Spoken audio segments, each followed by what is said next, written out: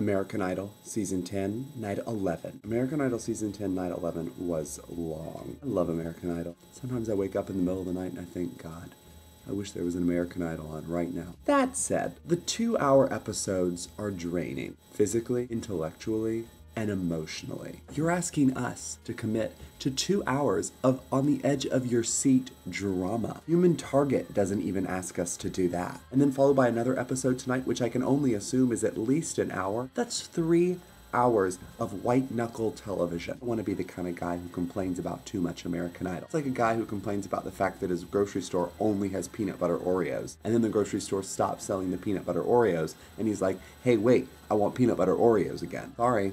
Too late. You said you didn't want them. That's not what I'm saying. What I'm saying is it's an emotional investment, and I just want that to be recognized. First half of this week's episode, we were in Las Vegas. Because when you've got 60-plus underage kids who can sing, you might as well put them on a bus and take them to Las Vegas. So many talented people in Vegas. Paul McDonald, this year's Jason Castro. Nashville, hipster beard, lots of skinny jeans. Scotty McCreery, Robbie Rosen. I'm gonna tell you what, Robbie Rosen's gonna stick around. He turned around and I was like, that boy's a star. That's my star stamp. We're out of ink. Oh, thank you.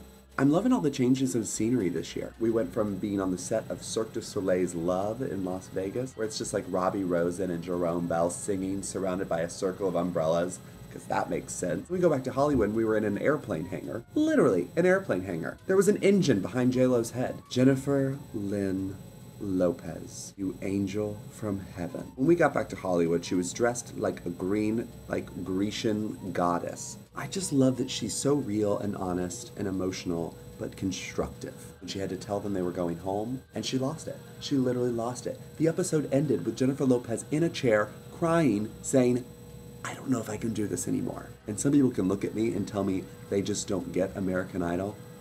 Come on. Come on. American Idol. See what I did there? I did it different. Mixing it up.